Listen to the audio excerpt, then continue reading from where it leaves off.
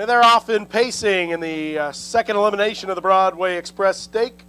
Driving in the center of the track, that's Gene's Prize. Down along the inside, Nuclear Joy came away quickly.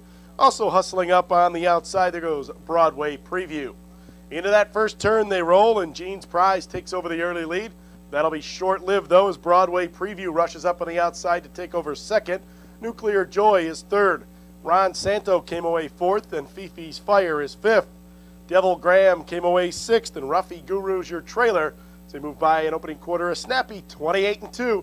But now Broadway Preview has made the top, and Morgan looks back, trying to get a grip here on Broadway Preview. Pacing along very strong on the front end, leading by 2. That's Gene's Prize right with the leader second.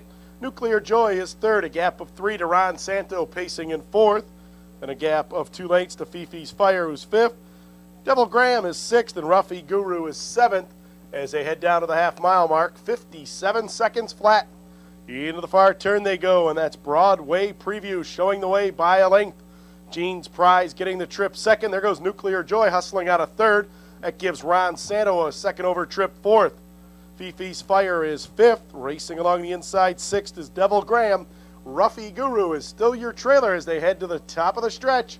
On the inside, Broadway Preview. On the outside, Nuclear Joy. These two are head and head as they turn for home. 3/4 in 126 flat.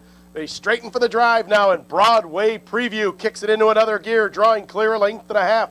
Nuclear Joy can do no more. Second, here comes Ron Santo down the center of the track. Third, down at the inside, Gene's Prize finds racing room coming on fourth. Through the stretch, that's Broadway Preview under a right-handed whip, leading it a length.